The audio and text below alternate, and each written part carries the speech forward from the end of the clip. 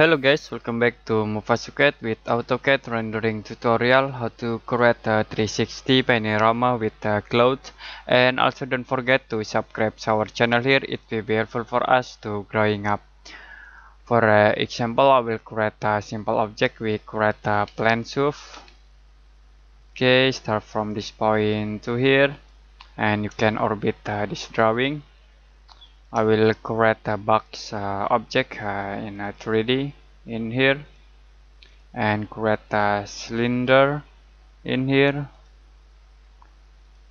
Okay, we create a shape here in here. Next I will create the other object like can in here. Okay, and we create a pyramid in here. Next I will create a torus in here.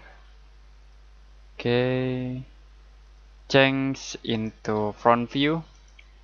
I will move this sphere object to the top and move this torus object to this point.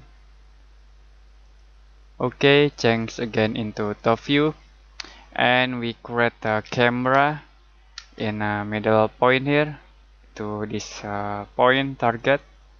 Change lens into 60, enter and exit. Okay, I will change into front view and move the last object to the top here. Okay, next I will change into realistic view and apply material into this object. You can tap Armat to open material browser. Okay, next I will use wood material. You can click here Autodesk library and click wood. And I will apply this material into this object. Okay, we apply this material into this object, this material into this object, and then another material for this object, and in here. Okay, we apply this object, and last I will apply this material into this object. Can close, and then I will save this object. You can click save here and I will give name about example Panorama 360 and save. Okay, next I will render this image in render Autodesk E360. You can open your browser and click rendering 360 Autodesk E360 and open your account Autodesk and click new tab here. Okay, select a file. We select this file that we created before. Open. Waiting for uploading a file into server. And for camera here I will use camera 1 environment none, render quality final, and exposure advanced. Okay, and we start rendering this project. Okay, we waiting for renderings until finish.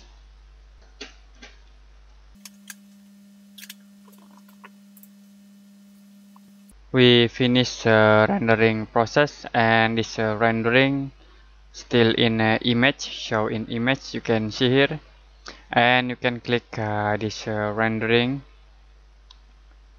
and click this icon. Okay, you can click render as and click panorama here. Okay, and you can setting this render quality into final and change width here. Okay, and I think it's enough for rendering setting, and we start rendering for panorama. You can click start rendering and we waiting for rendering process. You can see panorama here. Okay, Okay, we finish rendering for Panorama. You can click this image to preview rendering process. Okay, now we create 360 rendering Panorama with rendering Autodesk E360. Okay, you can zoom in this object, or you can zoom out. Click here to zoom out.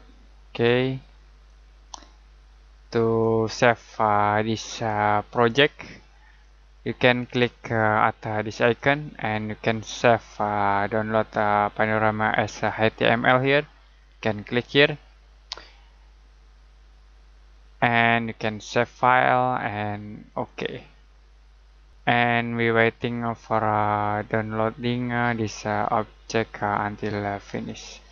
Okay, I have another example for 360 rendering this object. Okay, you can see we can preview all object in 360 with this panorama rendering.